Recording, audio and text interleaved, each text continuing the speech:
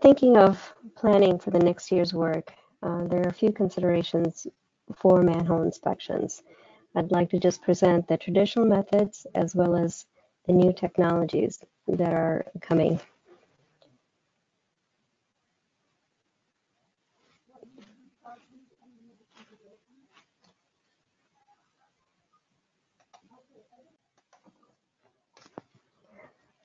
As you start planning for the next year's work, there are a few considerations to think about for manhole inspections. I'll go over some traditional methods and items to cover those objectives, and also new technologies you might want to consider. Why do we need to do manhole inspections? Most importantly, it's the structural integrity. For many communities, the O&M procedures do not consider putting into their cycle for manhole inspections and the rehabs. The secondary consideration, which is quite important and significant, is the impacts of I&I. A lot of the items for I&I are easily fixable, especially when it's dealing with frame and seal and pick hole repairs. In traditional inspections, a few items to note is that it's very quick in terms of just doing surface inspections, but on deeper manholes, you will require to do full depth inspections. And the challenges for full depth is you do need confined space entry. The other challenge that comes with the traditional inspection is the limited post inspections. The data is entered by the field crew, and it's very difficult to internally look at every detail and interpretation when it's being QC'd in the office.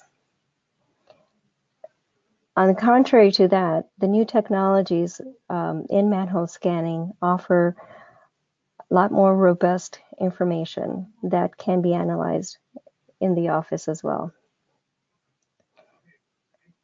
The information can also be obtained and scanned into GIS, which is really good for post-rehab evaluation, as well as post-inspection evaluation to compare it to the rehab information.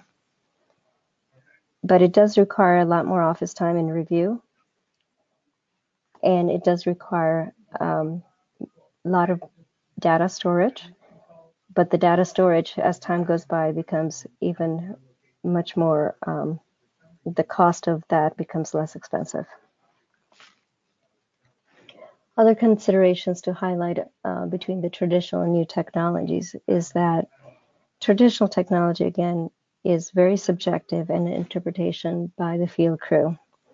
It's two-dimensional, as opposed to a new technology will capture a 3D view of the structure. On average, traditional technology inspections, you can accomplish 20 to 25 service inspections and 15 inspections by dive per day, whereas using the scanners, you can accomplish up to 40 manhole inspections and scans during a day. There are quite a lot of technologies that have come around in the last 10 years. CleverScan, IBAC, Spider, Helix. RJN predominantly uses IBAC and CleverScans. So I'd like to go deeper into the CleverScan, what it entails, and the benefits of it.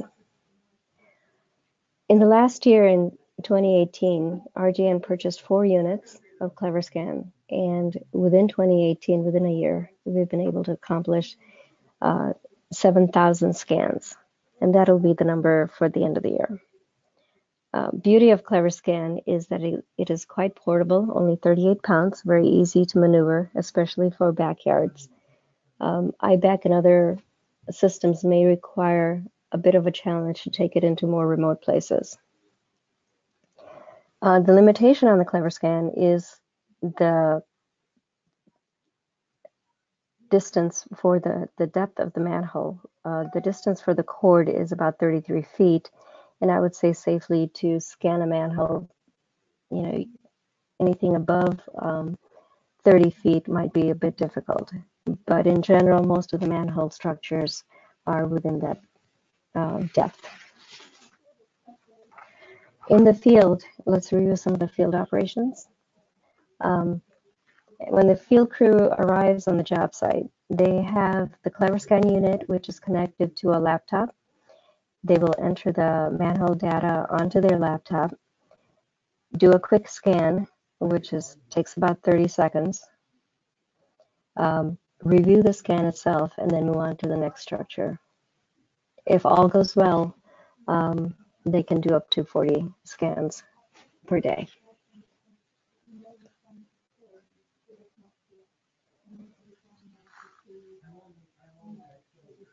This is a quick overview of RJN's manhole scan program.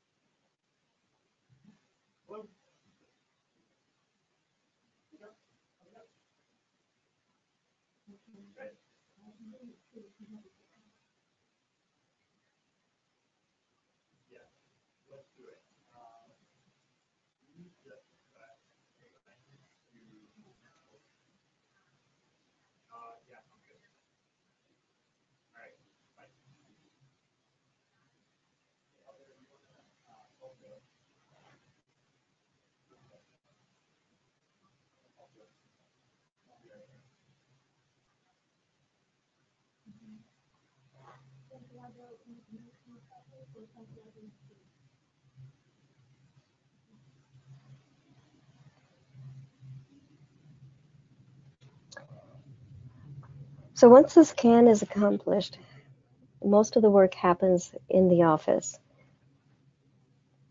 Data is downloaded from the portable external drives, and a WinCan software reviews the information that's received. All of these scans are reviewed for NASCO level 1 or 2, and you can do as much or as little of callouts within your scans.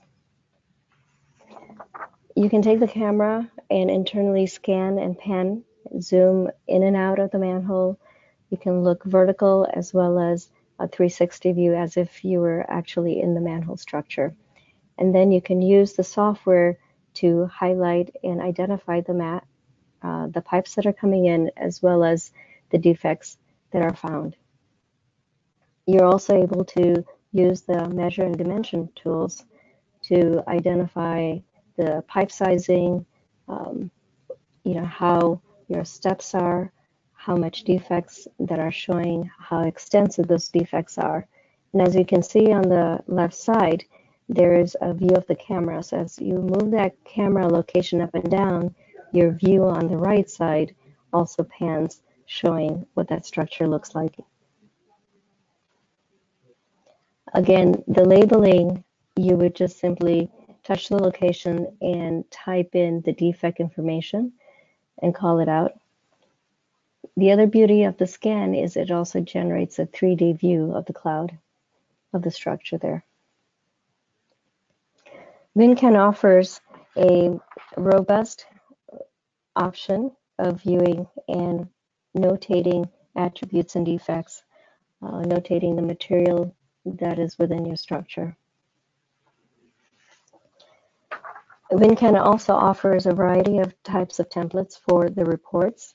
Reports, once you have it set up for the project and you identify all the defects you have, then it's fairly quick printout that can be used for a variety of reports, everything from topside information to within your structures to a list of all the data that's been reviewed, as well as recommendations that have been put in.